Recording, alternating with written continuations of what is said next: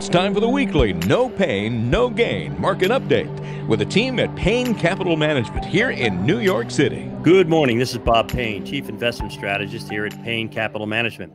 And once again this week, bonds rallied and stocks declined as the 30-year Treasury bond yield fell to an all-time record low, dropping below 2% for the first time in history. The Dow fell in the week as it suffered an 800-point decline on Wednesday, its worst percentage drop of the year, and the fourth largest point drop of all time. The cause, according to the media, was a brief inversion of the yield curve, signaling a recession is coming. Simply put, the yield on the 2-year Treasury bond was slightly higher than the yield on the 10-year bond. This phenomenon, which suggests investor faith in the economy is faltering, has preceded every recession in the past 50 years.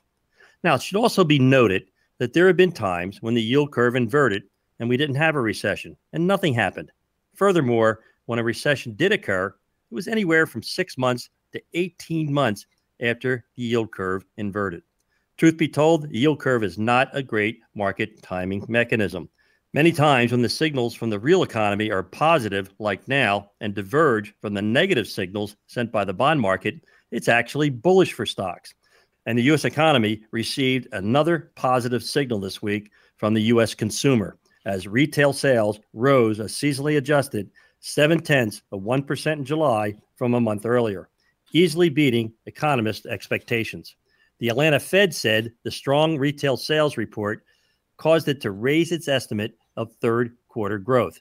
Its GDP Now real-time growth estimates stand at 2.2%, up from 1.9% from its latest estimate in August.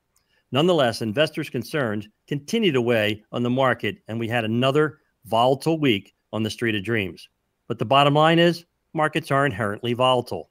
As investors, we don't mind upside volatility or the new highs that we experienced in the bond market this week, or the new highs that we had in the stock markets just 14 sessions ago. What we don't like is downside volatility or corrections, which are just a fancy Wall Street term for losses, and no one likes losses. But without corrections, without temporary declines, there's no opportunity to add to our holdings at lower prices. You know, I think John Bogle said it best. The stock market is a giant distraction to the business of investing. Focusing on the day-to-day is a really good way to lose sight of the long-term trends or why you're invested in the first place. Now, if you're sitting there wondering, am I positioned to take advantage of the long-term trends? Am I invested to achieve my goals and my dreams with the least amount of risk? Well, why sit there and wonder when you could know?